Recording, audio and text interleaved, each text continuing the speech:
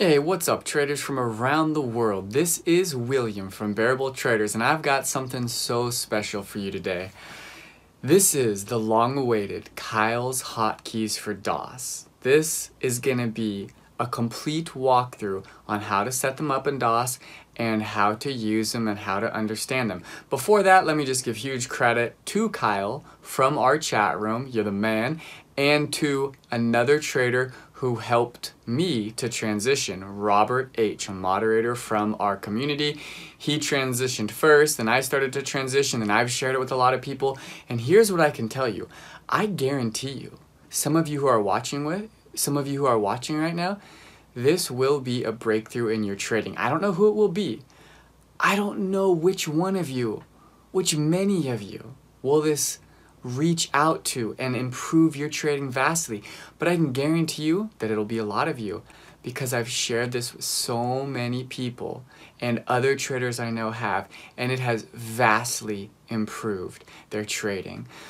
So this is what it does. Basically, these hotkeys equalize the risk. You guys know when you've been in you've traded and you've had like 3 or 4 amazing trades and you take one bad trade and somehow you're like down. I remember in the beginning when I would trade lots of like 100 share size. I would think, okay, I'm a new trader, 100 share size, I can easily calculate how much I'm going to make, how much I'm going to lose. It's easy to put in the hotkey. It's just easy to understand 100 share size. And then, you're right, 2 trades, 3 trades on MU, AMD, Twitter, something small like that. And then you take 100 shares on Tesla, on BABA, on something that's a high priced. And before you know it, your one loser vastly takes out all of your winners, and you don't understand it as a new trader. It's just not crystal clear what's going on.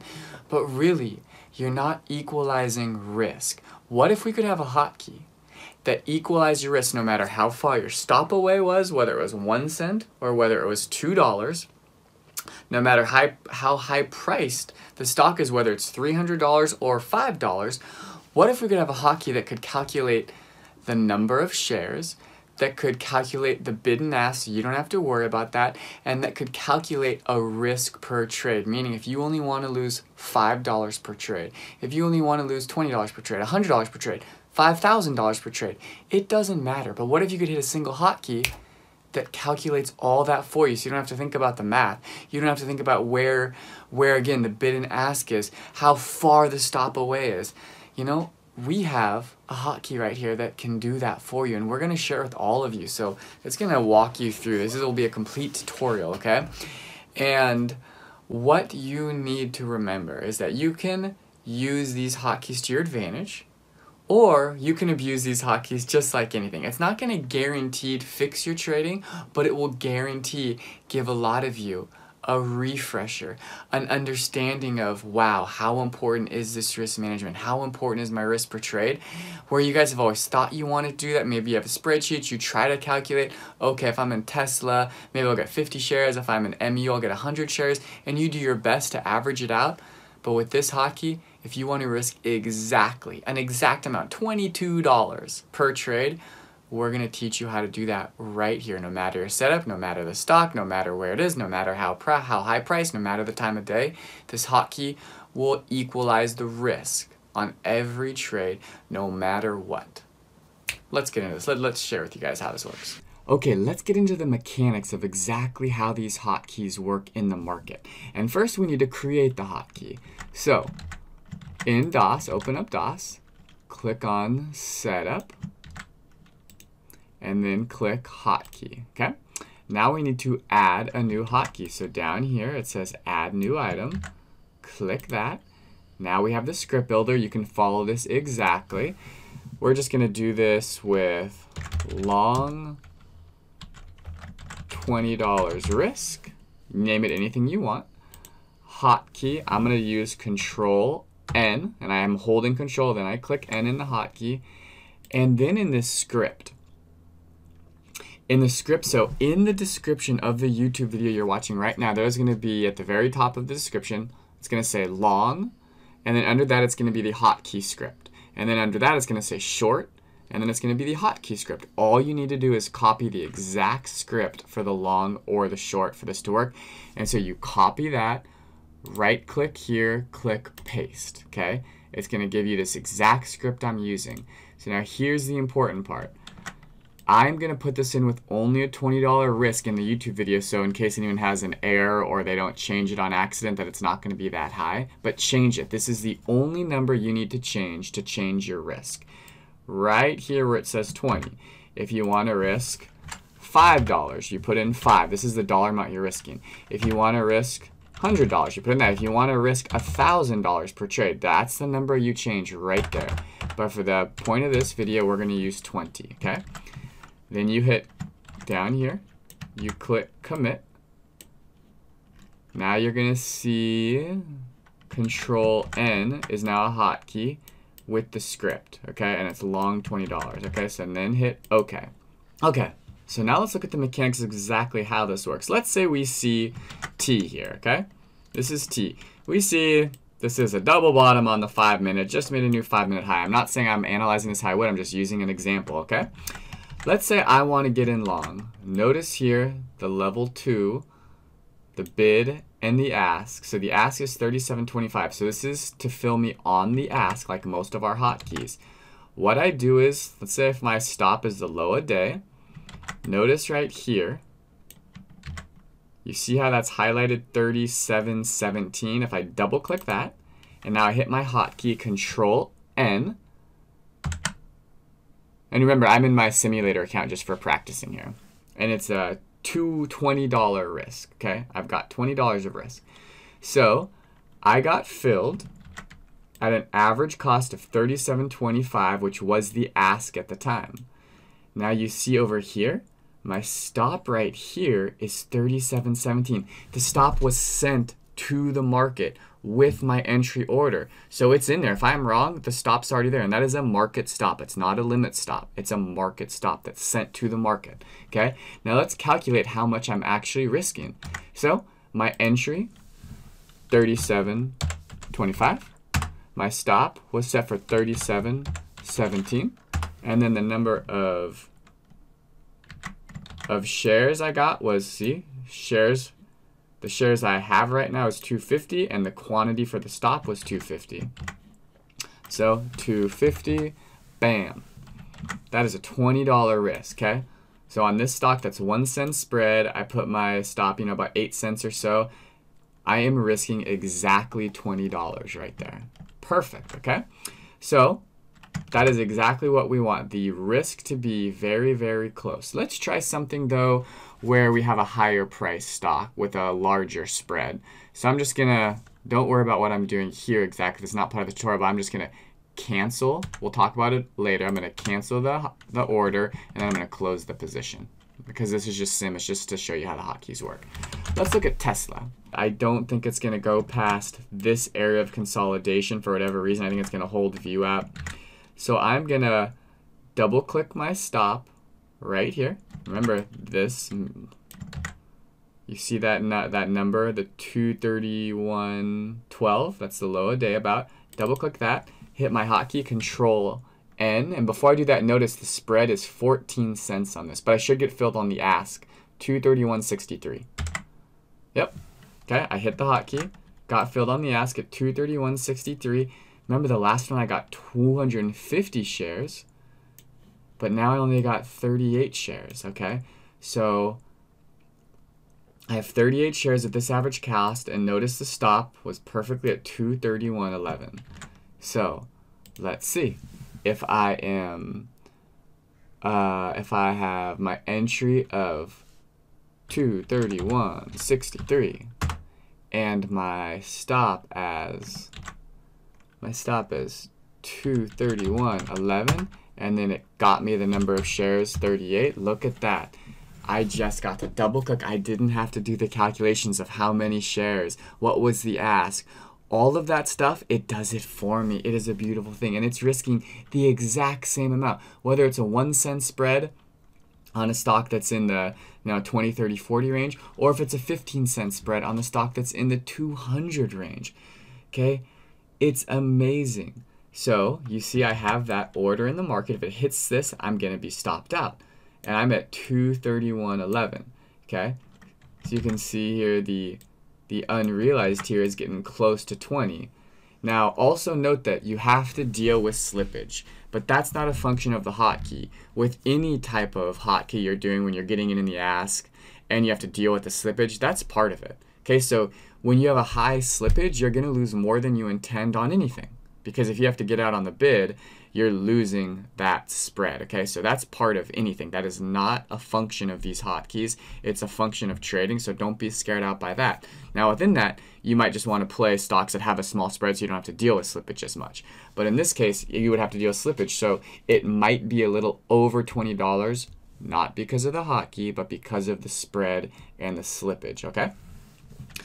So let's say, oh man, I think it's going to hold that level. Look at that. I want to get in again, okay? I want to have the same stop of 231.11. I'm going to double click that again, and I'm going to hit the Control N. Okay? So you see this is where you got to be very careful. It submits, it totals your share. Now I have 138 shares, but I have 2 stops. The first stop will stop me out at 138, where it'll sell shares to get me to 0, but I also have this stop. So if you the original stop. So if you ever go in a second time, you need to cancel the order from the first stop, which is very simple to do. You just hit the X, cancel, okay? So now let's recalculate this based on my second order here. My entry is 231.39. That's the average now. Whoops, sorry. That's the average of both entries. My stop is still the same at 231.11. And now I have 138 shares. It should be close to 40, right? Because I just basically did it twice. Look at that. I entered in twice. I'm risking 20 once, 20 twice. I have now 138 shares versus 38 shares. And it just recalculates my risk. For the second entry, I have a total of 2 times getting in, which should be 20 times 2, which is 40. Which is, 39 is pretty gosh darn close. So it's a really, really great method to learn how to manage your risk, to learn how to focus on just trading setups rather than worrying about the share size, how much you have to risk, what the spread is, what the slippage is, what's the ask. It does, the spread you always have to deal with and the slippage, but with the ask and the stop and you don't have to put in the market, it's all done for you. Now all I need to do is put in limit orders, which is not part of this tutorial on the hotkeys, but I can put in limit orders. You can just partial out however you normally want to partial out, okay? It's a pretty wonderful thing. All right, so now just my hotkeys. If I want to cancel all orders, again, this isn't really part of it, but I have a hotkey that says cancel all orders. So I hit X and you'll see that to cancel a stop order, I can click the X right here, or I can just hit escape. Sorry, the montage has to be selected if I hit escape. Okay, so now I'm still holding shares, but I canceled. Now if I if anyone doesn't know, I have a panic escape button, which is shift escape, which will close down all of my positions. And I'm just going to click that just to get rid of it. Shift escape. So you see now it just got out of my position. You can see right there. Okay, now let's quickly do the same thing for a short. We go back in to the hotkeys, set up hotkey. And then remember, in the description of the YouTube video, you're just going to copy and paste the short script, but I'll go into my short script here and just copy and paste this. Okay. And then I'm going to add a new item. We'll go short. We'll just do so you can see the difference here. So I'll just keep it like this for now so you can see with bigger size what it looks like. So now it's in there, and remember the only thing I ever need to change is this number right here, but we'll just keep it the same for now. So then you hit commit and you hit OK. Okay, so now I've got our short at 300, and let's just say we want to use a very wide stop. We don't think it's going to go back up to this level of consolidation at 31. And I'm not saying it would. This would be a horrible entry. Look at this, it's holding this 200, but let's just say I'm doing that. So I'm going to double click on the chart. Double click on the chart at 31. Double click. Now that populates the stop and it does all the calculations for me. Now I hit Control L. Whoops, I didn't have the right thing in the Montage, AMD. So let's do it again. Double click. The price of 31, Control L. Okay. So you see it filled me at 30.73, which was the bid at that moment. Put in the stop at 31, which is the market stop. So let's do the math really quick. We have 30.73. The stop was 31. The shares was 1111. Look at that. If I am wrong, I am going to lose exactly 300. No miscalculations. It will get so very close, okay? It's a wonderful, wonderful way to manage your risk. Now, always remember, this is not for everyone. Many people can be very successful with this, but I can guarantee you this. A lot of traders who have switched to this have vastly improved their trading. And just think why. There is no mental math needed to pick the right share size, to worry about what the bid and ask is. You have to worry about the slippage, but that's with everything. But this does all that for you. There's no worry about thinking you might have 3 winners and then 1 loser that is way bigger than those 3 winners because you recalculated everything incorrectly or you mismanaged your risk. This does it all for you. It eliminates so many of the issues that a lot of traders struggle with that cause them to have bad trades or to cause them to get psychological issues when they do something stupid about not managing the risk correctly.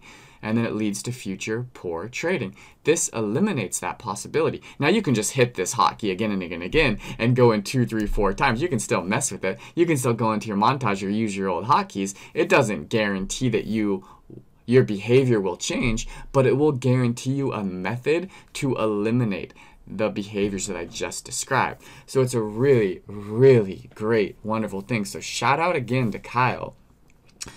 Let me think if there's any other little nuances here that I want to mention. Yeah, there was one more about the buying power. Now, if you're trying to risk too much and your buying power won't allow you to get it and it ended up being like a less than intended risk, it's because you can only still go up to your buying power. So if you're trying to get 3,000 shares on something because your stop was so tight, it was a 1 cent stop and you were risking a little bit, but it couldn't calculate the correct number that you would have wanted because it would have been over your buying power. Just note, this is a function of how much your buying power is. So sometimes you might get filled less than you intend if you're risking too much and the share size would be too large. But other than that, it's pretty fantastic. So I know you're going to have questions. Comment below. Thank you, Kyle. Thank Kyle in your comment. Ask for questions. We'll get them all answered for you, traders. Yeah, I'm really excited to finally share this. Thank you all so much for watching.